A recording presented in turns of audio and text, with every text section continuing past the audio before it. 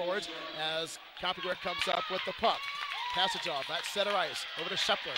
Scheffler up the middle, he scored on Sunday. One-touch pass, wide open is Duke. He shoots, he scores! Tyler Duke, wide open from the right side.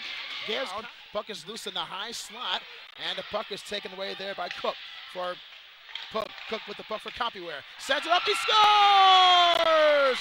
Dylan Duke with the goal for Compuware. Here's the face-off. The draw is won by Compuware, kept in, but the puck goes off the stick of Pfister. Back out to center ice. There's a shot in the empty net goal by Compuware, and that will ice it. Lead pass ahead with 5 seconds left.